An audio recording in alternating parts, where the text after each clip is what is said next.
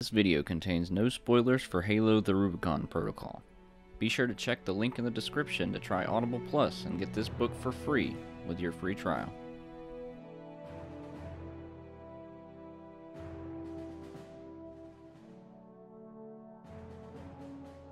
Before we start this video, just let me say that Halo the Flood is probably the best media tie-in book that I've personally ever read. Now, when I say this, I don't mean that as it's like a great book. I'm gonna be honest with you, there are other Halo books that are much higher up on my personal tier list. But what the Flood managed to do for me is it captured the entire story of CE's campaign and explained it in so many different ways. It's almost a different story entirely. From humans turning on each other to the mini battles the Marines and ODST faced and took part in. I mean, for God's sake, they even made it into a freaking arcade game. I mean, to the psychological horror of the Flood being explained in excruciating detail. The book ups every ante that we've had playing through CE for the first time, and it elevates it all to another level. But there hasn't been another book quite like it in the series since, and myself and many others have thought that that was a damn shame. But here comes Halo the Rubicon Protocol, and it honestly surprised me.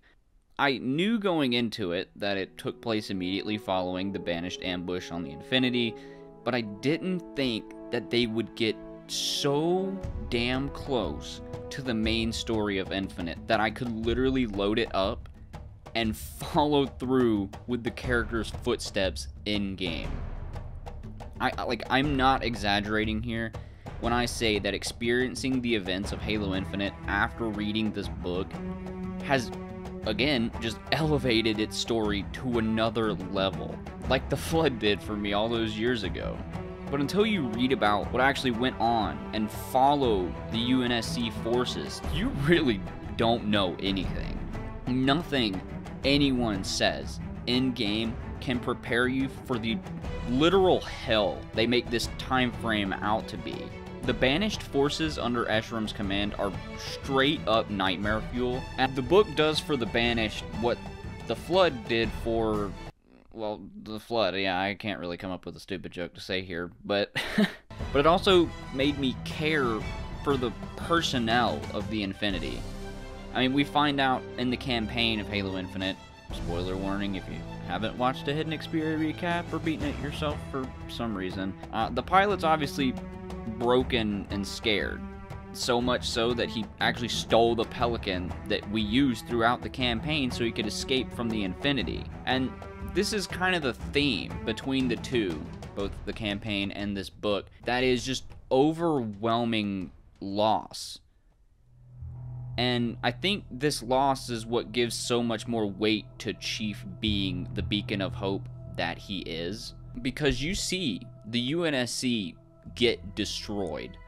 And I don't just mean physically, like their ships are broken. I mean their spirits. Like, if you did not enjoy the pilot being a broken mess, reading this book will make you probably not enjoy having those thoughts because of just how much shit actually goes down. I mean, sure, the first time I played through the campaign, I felt like a superpowered badass kicking in some alien teeth because they did some mean things, you know? They always do mean things. But hearing and reading exactly what they did and being able to see the bodies and blood with my own two eyes in-game makes me feel as though I'm actually in Chief's shoes.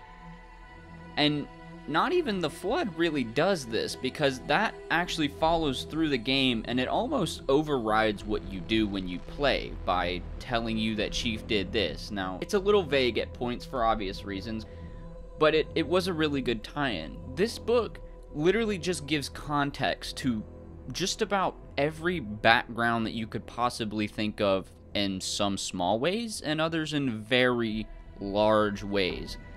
For example, not going to give any more context than this, but Outpost Tremonius is very explicitly named and described, and you can follow through and see exactly what some of these characters were experiencing.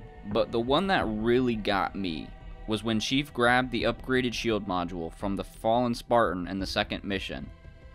When I did this again, my heart literally sank. And when the grunt opened the door, spouting the usual nonsense, I made sure he ate a fusion coil for Bonita. Now, I don't want to go any further into this because I could go on for hours. And honestly, some of the best parts of this book are in the very specific details that just give so much context to the game as a whole. So I really do encourage you to read it for yourself. And if you don't feel like reading it, you can always go to the description below to try Audible Plus and get Halo the Rubicon Protocol for free with your trial. No fees, no cancellation requirements. Just try it and get your Halo audiobook so you can really experience the way I feel Halo Infinite should be. But that's going to be it for today, guys. I'm going to have another video talking about this and what this book actually made me think Halo needs a sequel to. So that's going to be coming out soon. But anyways, guys, I hope you all enjoyed. If you did, be sure to slap that like button down below and subscribe if you haven't already, and I'll be sure to see you guys in the next one.